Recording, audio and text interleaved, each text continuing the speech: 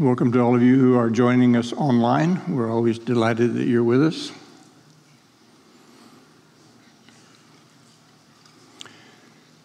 Beautiful, beautiful morning. Only took 10 months to get here.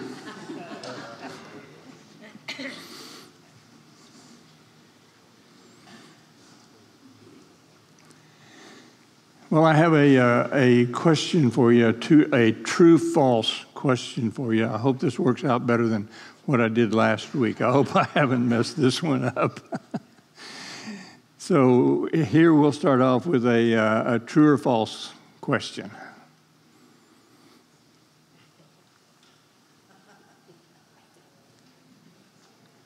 Is that sentence true or is it false?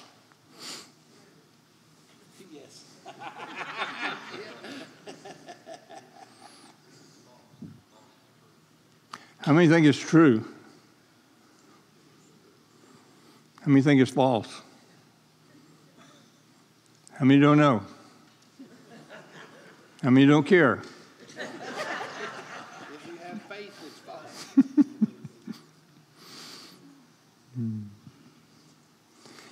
That's kind of a lawyer's trick, you know. It's kind of like, do you still beat your wife? That sort of a thing. I wasn't sure exactly how to express the trueness or the falseness of it, so I asked my good friend, Chat, and he came up with, or she, whichever it is, came up with a very good answer. It's a classic example of what is known as the liar's paradox. If the sentence is true, then what it states must be the case, so it must be false. But if it's false, then it must be true, as that's what the sentence itself states. So it creates a contradiction that is neither definitively true nor false. It's paradoxical. I'm not sure why I bothered with that, but I just thought it was interesting. I'm wondering, though, if we don't do some of that in our biblical interpretation. Anyway, we are ready to begin a little journey with the parables. We've had maybe one or two parables so far, but now we're at a point in our chronological overview of the life of Christ where he is going into a period where he's going to be really doing a lot of teaching, and he teaches almost exclusively in parable. And what is a parable? And why would Jesus choose to use this particular form of didactic presentation? Who wants to just define a parable for us? You know what a parable is. It's not a trick question. A story. With heavenly meaning, she said. I'm sorry? I was quoting her. I remember a long time ago in Bible class, I was taught it's an earthly story with a heavenly meaning. Hey, good. That's a good way to describe it. Earthly story with a heavenly meaning. I like that. Anybody want to get more scientific about it or professorial about it?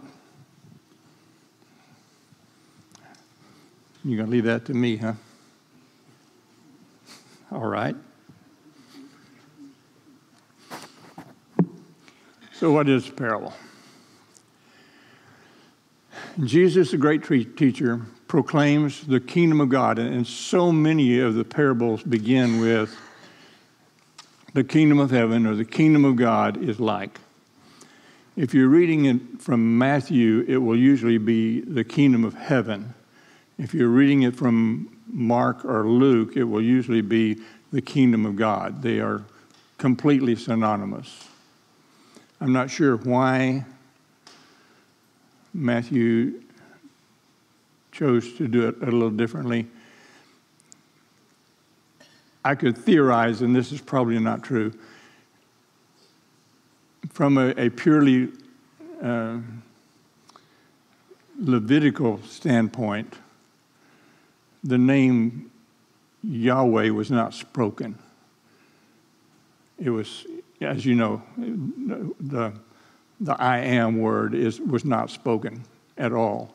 They would use other names like Adonai or Elohim, but they wouldn't use the sacred name. Maybe that might have influenced Matthew just to avoid the situation by using kingdom of heaven instead of invoking the name of God. I don't know. Doesn't matter. But anyway, by using hyperbole, warnings, laments, denunciations, beatitudes, proverbs, and dialogues, Jesus lays out over and over and over again a description of what is his core message: the kingdom of heaven is at hand, or the kingdom of God is at hand. Lenny, I have a question before you go any further, please. Sure. Why don't you let the internet hear your question also? Hopefully it's not silly, but we're speaking of an English translation. Was the original language really that different, or is it the interpreter who changed it? You know what I'm saying?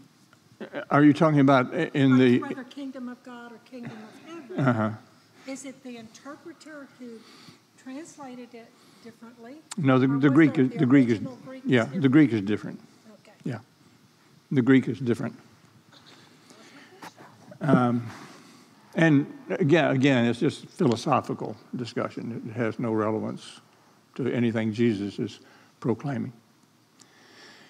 But of all of the different ways that Jesus taught, and he used all of these, of course, we've been through all of the Beatitudes, and we've made many references to his referring back to Proverbs and various things. But for the most part, especially when he was addressing a crowd, not just his selected few, he resorted to parables. Almost always his parables will draw comparisons with things that are found in nature or things that are known through human experience. They are things that would be very, very familiar to the audience to which he was speaking. And we'll see that over and over again. Parable is a brief, succinct narrative or allegory used to convey a moral or spiritual lesson. How did you say it? An earthly story with a heavenly message. Term parable comes from the Greek word parable. So you see it's a transliteration of the Greek. It's not an English word per se. But it means a comparison or an analogy. Jesus' parables often used familiar situations from daily life in ancient Israel, making them accessible and relatable to the particular audience to which he was speaking. So why did he use parables? Well, for teaching. Jesus used parables as a teaching tool, embedding profound spiritual truths in very simple stories. They were intended to impart knowledge and wisdom about God's kingdom and the nature of faith. And this, he said over and over again, this is my core message. The kingdom of heaven is where? It's here. It's when? It's now. And this is what it is. This is what it's like. It's a way of revelation. Parables often revealed truth about God's kingdom in ways that were not straightforward. They required contemplation and insight to understand, allowing those who genuinely seek God to grasp their deeper meanings. And we'll read a little bit later on where the disciples, the core group, come and say, Jesus, why are you teaching in parables all the time? And he'll say, well, you all have been given the ability to understand, but these people haven't. I'm trying to help them understand. There's a judgment element in them. Some parables serve to highlight the unbelief of Jesus' listeners. They were structured in such a way that their meanings were hidden from those unwilling to accept or understand Jesus' message. I think that for most of these parables, the religious leaders of the day, the scribes and the Pharisees, They heard in the parables a condemnation of their practices, probably did not hear the deeper meanings at all. I'm sure they glazed over once they realized, hey, he's talking about us, and it's not good. And they left it there. He uses parables because stories are rememberable, right? We remember stories better than anything. Their narrative nature and familiar settings, parables are easy to remember. This ensured that the lessons they conveyed would be retained and reflected upon by those who heard them. They weren't recorded and uploaded to YouTube, so you couldn't go back 6 months later and say, now what did he say about that? So it was a way that they were easy to remember, and they were effective because of that. And they were also engaging. By using parables, Jesus engaged his audience and challenged them to think more deeply about their beliefs and their relationships with God. Rather than simply laying out doctrines, parables invited listeners into a process of discovery and self-examination, completely antithesis to what the scribes and Pharisees did.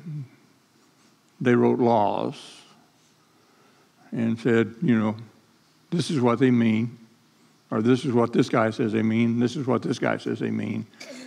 Jesus, on the other hand, told stories and allowed people to learn from those stories the deeper lessons that were important to their life. They served a function of distinctionality. Parables also served to set apart those who were genuinely seeking the truth from those who were merely curious or hostile to Jesus' message. So you could listen to a parable on several different levels, just as the stories you were told when you were growing up, the stories your mother told you. You heard them at the level at which you were ready to hear them at the moment. But that didn't keep them from having much deeper and richer meaning for those who were willing to put in the time and the effort to discover it. As Jesus himself explained, to you it has been given to know the secrets of the kingdom of heaven, but to them it has not been given. And so these are ways for them to hear it and to remember it and to be able to recall it and to grow with it if they have the interest and the desire to do so.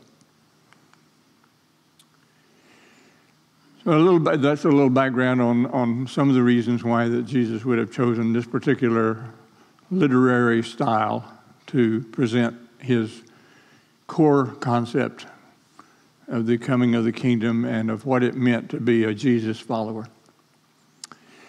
So we'll begin with the first story, the story of the fig tree.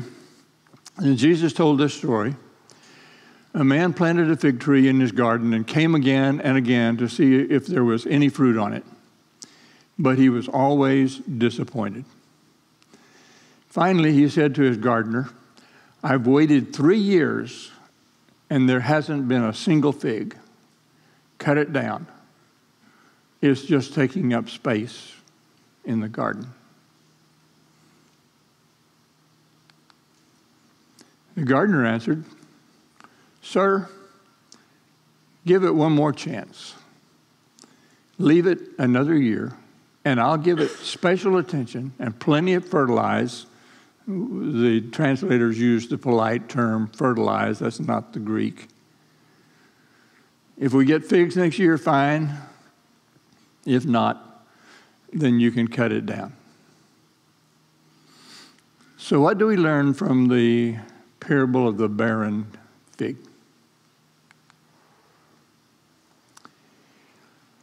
Very familiar picture for the people who are hearing the parable.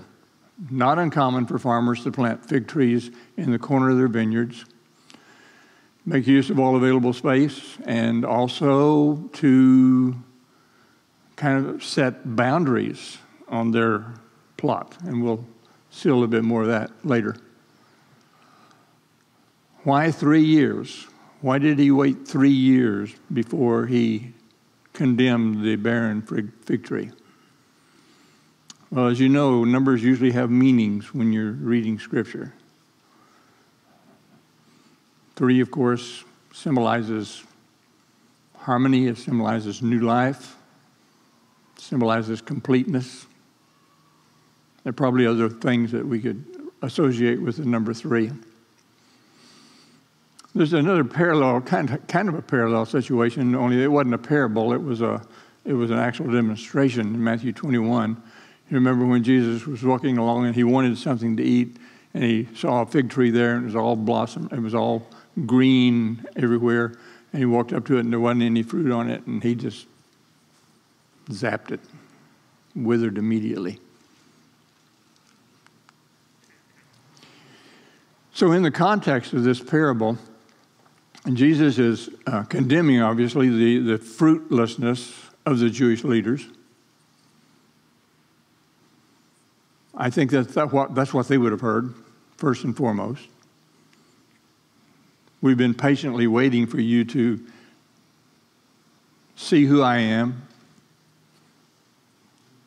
to hear my message, and you have totally, completely failed. You're not producing good fruit. You're producing division.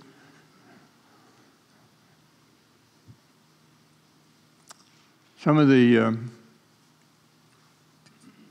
things that we can glean from the parable is the patience and the expectation of the vineyard owner. 2 Peter 3:9 says, God is patient, not willing that any should perish, but that all should come to repentance. He's waited 3 years here for the plant to do what the plant is supposed to do, and it hadn't done it. But there's also an element of judgment and consequence, isn't there? If after being given time and opportunity, the tree doesn't bear fruit, what then? The patience is there. God is a patient God, but he's not a forever enduring God. There comes a time of reckoning, a time of consequences. Redemption and intervention is there.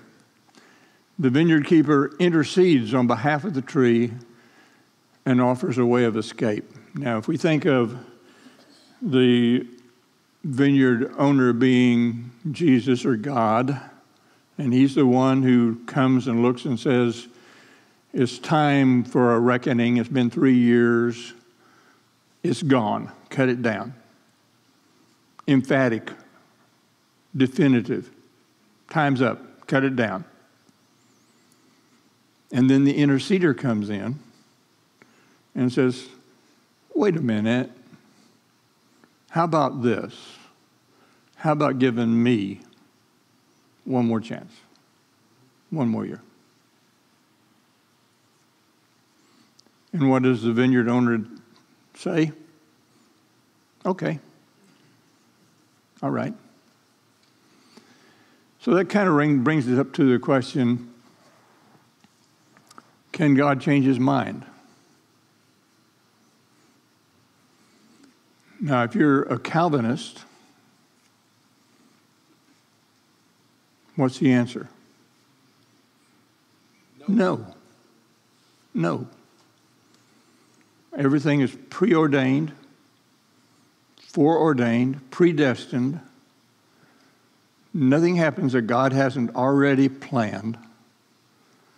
God is immutable, unchangeable, the same yesterday, today, and forever. He cannot change his mind.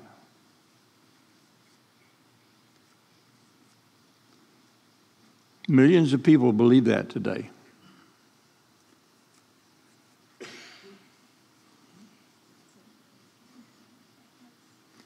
But the parable would seem to say differently.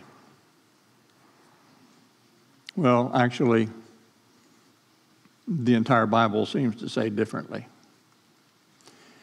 If God cannot change his mind, if God will not change his mind, if God cannot be convinced by a petitioner, you, me, then why in the world would we pray?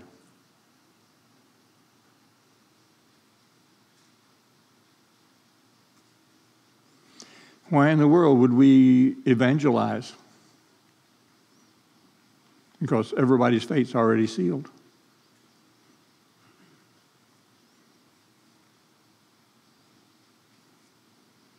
It's a very, very strange, very, very strange doctrine in my mind, but it's also a very prominent one.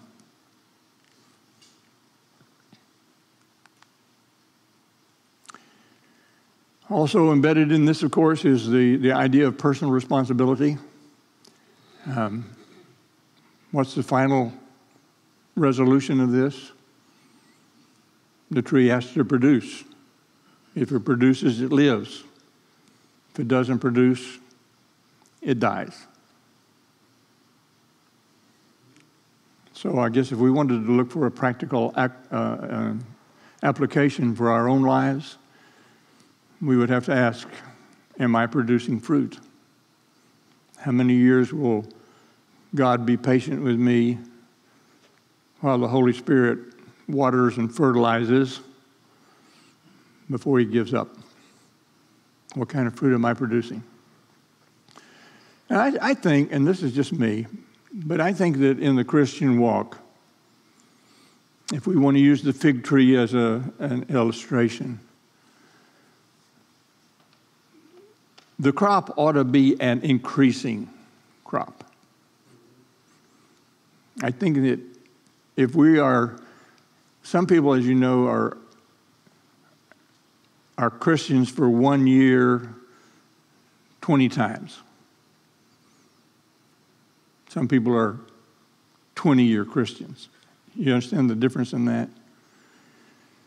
If we are today where we were last year in our spirituality and in our walk with Christ, in our productive lifestyle, then are we doing what God has called us to do? Or should we be growing, sinking roots deeper, producing more fruit today than we did a year ago or 10 years ago?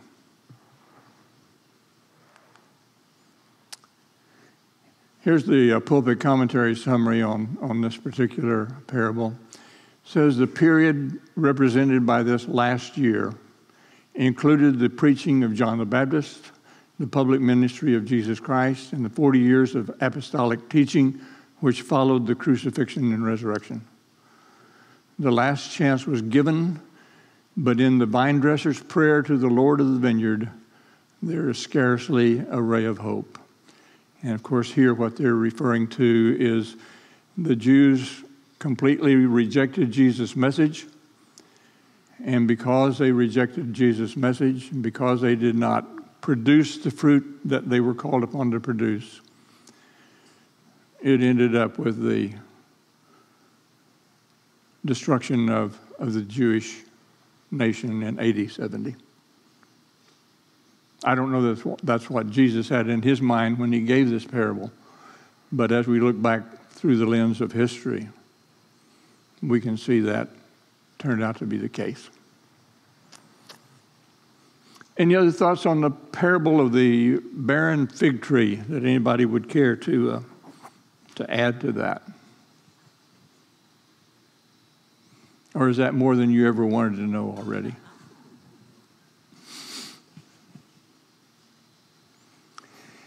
All right, we have now an example of a miracle taking place.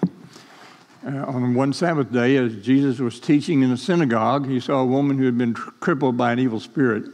She had been bent double for 18 years and was unable to stand up straight. Sounds like a really severe case of scoliosis, but Luke accredits it to an evil spirit, and Luke was a physician, so I give credibility to his diagnosis. But here's this woman in the synagogue. I was a little confused about that and did a little bit of research on it.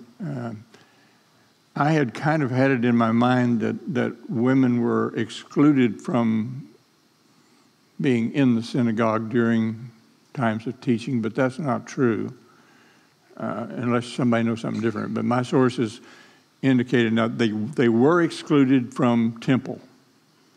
There was a court of the women at the Temple Mount, but they weren't allowed in the temple itself. But they were allowed in synagogue. And apparently this woman, in spite of her afflictions, was someone who was very devout. And she was there as Jesus was teaching. We're kind of getting to the point in Jesus' life now where he's not going to be welcome in most of the synagogues. But at this particular occasion, he's still teaching in the synagogue. So here she comes in, and he sees her. And when Jesus saw her, he called her over and said, "Dear woman, you are healed." Some translations say, "You are set free of your sickness." Then he touched her, and instantly she could stand straight. How she praised, how she glorified God. Why would she not? What a wonderful blessing. What did you notice about this, though? What was the first thing you noticed about this? What day was it? Sabbath. I believe the leading rulers, the leader of the synagogue, the ruler of the synagogue, and that could be really anybody, but it was whoever was responsible for taking care of that particular building. They were the worship leader. They were the one that organized everything, maintained the building. They were the leader, usually a Pharisee or a scribe. Anyway, he was indignant that Jesus had healed her on the Sabbath day.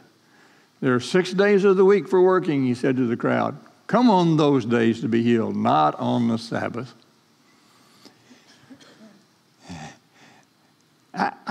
I kind of have an idea that Jesus looked for opportunities to heal on the Sabbath.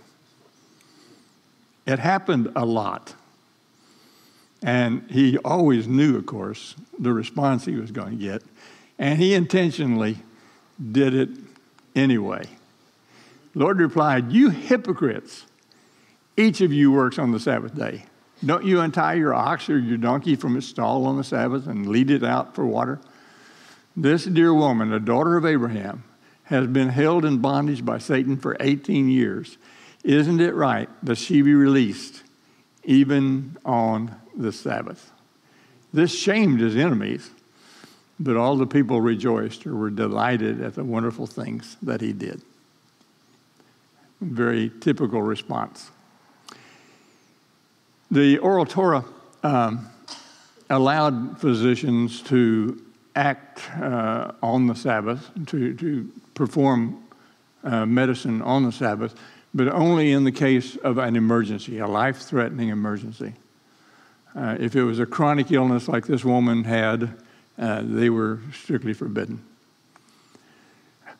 As we've talked about several times in these situations where Jesus heals on the Sabbath, just one of an endless and changing set of Sabbath work rules. Exodus 20:10 says, "Don't work on the Sabbath." And the Pharisees took that one little phrase and they created 39 different categories of what that meant. And then they developed an almost endless litany of rules to govern those 39 categories. About maybe around 200 AD, most of the oral laws got put down in writing. And you can go on the internet and read it now. That's the Mishnah, the Talmud and the Mishnah. And I went one time and started to just read what the Talmud has to say about the rules governing working on the Sabbath. Just that one, out of 613 laws, this is just one of them. It's voluminous. And it's just chapters long. And it's, according to this rabbi, it means this. According to this rabbi, it means this. And it just, if you're having trouble sleeping, I recommend it. It'll put you right out. And that's what Jesus was confronting. And that's what just drove him crazy. That's why he keeps saying, you hypocrites, don't do that. That same day, Jesus went out of the house and sat by the lake. Such large crowds gathered around him that he got into a boat. He did that on at least one other, maybe two other occasions. One's in Luke 5. And he sat in it while all the people stood on the shore. So now we're coming to the parable of the sower. And this is one of the more famous, well-known, studied parables of Jesus. There may be 5 or 6 that really stand out more than the others. This one in the parable of the Good Samaritan and a few like that. But it's a pretty simple parable, really. And it's one of those, and he doesn't do it often, but this is one of the ones where Jesus gives a parable and then he gives the explanation. He explains exactly what the parable means, and he does that to his disciples. But there are some very deep lessons that are also to be gleaned. I found a little video on YouTube that kind of puts this parable into its first century context. And I did a little editing on it, so it's not quite as long as it was on YouTube, so it might be a little bit choppy. But I thought we'd start with it, and then we'll get into the text itself.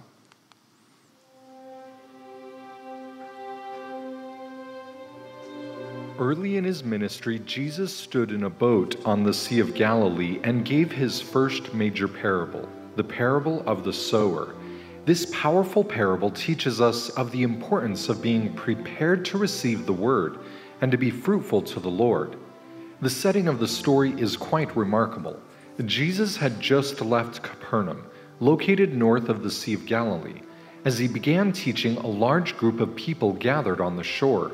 Because of the growing crowd, Jesus climbed into a boat and began to teach so everyone would be able to hear. Though we don't know the exact location, the traditional site is called the Cove of the Sower and has been identified because of the naturally created acoustics. Still to this day, if one stands on the edge of the shore, one's voice can be carried to great distances. To the Savior's audience at the time, this parable of a sower planting seeds would have been a familiar story. Most of his listeners would have personally planted and harvested crops for their entire life. Planting and harvesting techniques have changed significantly over the past 2,000 years, which can lead to misinterpretations. With this in mind, let's get our hands a little dirty, so to speak, and learn about ancient farming. Many farmers in ancient Israel did not own their own land. Rather, they would receive an annual stewardship of a plot assigned to them by the local leadership. Each individual farmer would mark their plot of land, not with a fence as is common today, but rather by some sort of a land marker, such as a tree, a pile of rocks, or other notable feature. Without fencing, little paths would be used so farmers could access their pieces of land. This is likely what Jesus refers to as the first type of soil, where the seeds fall on the paths and are eaten by the birds. Jesus tells us that this represents those who hear the word, but because they don't understand, the evil one takes away the seeds that had been planted in their heart. After the previous crops were harvested, the fields were then burned. This put the ash and other minerals back into the soil. Animals would then be allowed to roam the land, rummaging for food, leaving behind manure, and thus fertilizing the soil. In such an arid climate, the hot sun would bake the ground and manure, leaving behind hard, cracked soil. While Israel is dry throughout much of the year with almost no rain from May to October, when it does rain, it pours. In fact, Jerusalem receives about the same amount of rain as London, but in less than half the number of days. This rain falls predominantly during 2 seasons, known as the former, or early rains, and the latter rains. The early rains begin in November and December, softening the soil so that the seeds can be planted and the land can be tilled. The latter rains come in March and early April, nourishing the planted crops, with the harvest of barley coming at Passover around March or April, and the harvest of wheat at the Feast of Weeks in May or June. Unlike modern farming, when crops are watered using ditches, flood irrigation, or sprinklers, anciently most farmers in Israel practiced what is known as dry farming, with rain as the only source of moisture. This means that it was crucial to plant crops during the rainy season.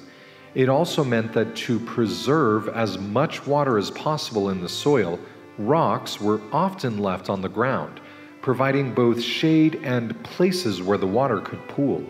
This is very different from early American and European farming, where rocks were removed from the fields and used to build the fences around the property. This would likely be what Jesus was referring to for the second type of soil, the rocky ground. It represents those who initially receive the word with joy, but because they have no root, when times of trouble come, their joy proves to be short-lived and they fall away. Once the soil was softened by rain, the farmer first cast the seeds on the ground. Next, animals were used to pull a plow to till the land and mix the seeds into the soil. Because the seeds are sown before the land is plowed, they might fall upon thorny ground, or where weeds and thistles grow. These unwelcome plants choke out the growing seeds by taking the light and water. The thorny ground represents those who hear the word, but let the cares of the world and the deceit of wealth choke out the word, and thus never become fruitful. And finally, we learn of the seeds that fall in moist, fertile soil.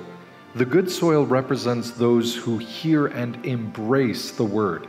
It is they who can produce a crop which yields many more seeds than used to sow, yielding as much as 30, 60, or even 100 times the original number of seeds planted.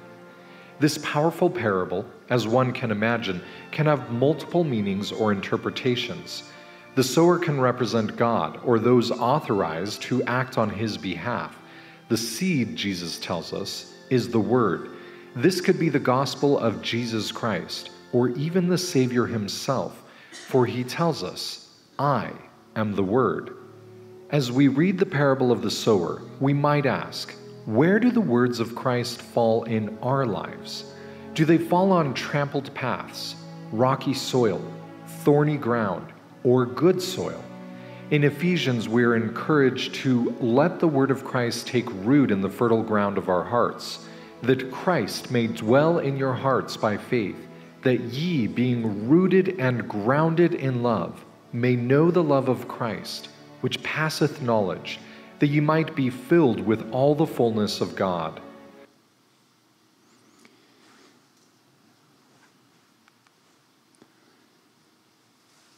Well, I think that